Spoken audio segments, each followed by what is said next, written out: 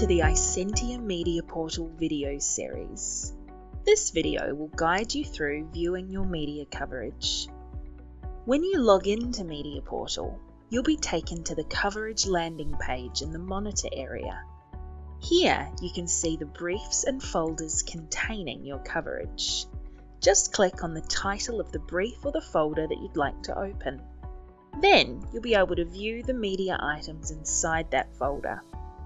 The toolbar at the top of your screen gives you display options, so you can change the level of detail that you see on your media items.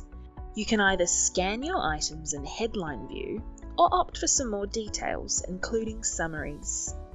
You can select which media type you want to view, depending on what it is you're looking for. You can always change the date range of your coverage and select any of the options under folder tools, like setting up alerts or creating a chart to visualize your coverage. The sorting and grouping functions will help you display the items according to your preference. Mediaportal will remember this for next time. Let's dig deeper as we explore some of the media items we see on screen. Expanding a newspaper or magazine item shows you the first few sentences of the article.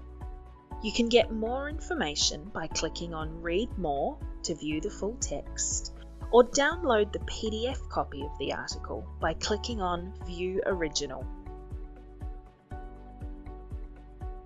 You'll also see some metadata or details on each media item, like audience and ASR. Click Share to share a media item with your colleagues via email, and just hit the Feedback button to provide feedback about a media item to your account management team. You can also leave comments on media items to make a note or share information with other users. The item history below and then the metadata on the right-hand side give you more information about an item. Clicking on View Original on an online news item redirects you to the website where the article is originally from. On radio and TV items, the summary shows what was discussed. Click on Available Formats to order transcripts or access audio and video files.